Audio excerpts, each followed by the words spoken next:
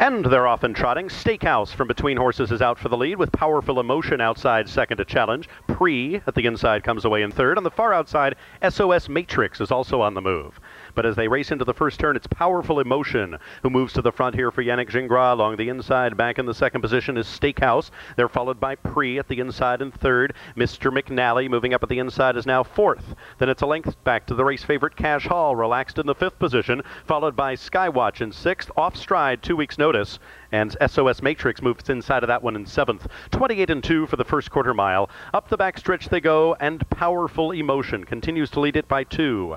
Steakhouse is second. Along the inside, Pre racing third. It's a gap of 5. Mr. McNally fourth is followed by Cash Hall in the fifth position. And now Cash Hall swings to the outside from fifth. Skywatch racing in the sixth spot is followed at the inside by SOS Matrix in seventh. And 2 weeks notice is at the back of the pack trailing the field. They race up to the halfway point. Here comes Pre. And off stride, Powerful Emotion. Powerful Emotion making a break on the lead, and Pre inherits the lead. Powerful Emotion staying on the course now. On the outside, Steakhouse trying to get around that one. Cash Hall is third. Also impeded along the rail is Mr. McNally, who finds a way off the inside. Skywatch to the far outside. As they continue on the turn, on the front end, Pre. Cash Hall was not bothered by that incident, and he moves right up to challenge for the lead, and now Cash Hall puts a neck in front. Half mile was 56-4. 3/4, 125-4. Cash Hall with long, powerful strides is now taking the lead. Quickly opens up by 2.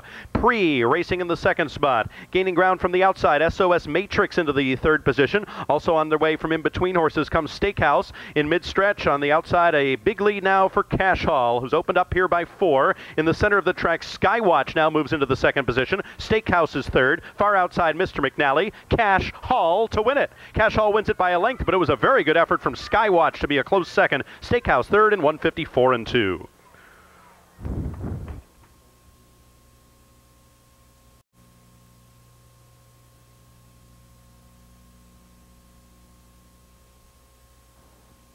Into the winner's circle comes number 3, Cash Hall, owned by the Bob McIntosh stable, CSX stable, Michael Kohler, Cash Hall stables, trained by Bob McIntosh. Driven to victory, a second in a row by John Campbell. Cash Hall, 3-year-old bay colt by Self-Possessed out of Chatty, Hanover, picks up the 5th win in 11 starts this season, trotting the mile here in 1:54 2/5 seconds. Third in the Hambletonian final with a rough trip, comes to the Red Mile and gets the victory here in the John Simpson Memorial. Number 3, Cash Hall, will be headed towards some of our big Grand Circuit races this fall, the official winner of tonight's 12th race.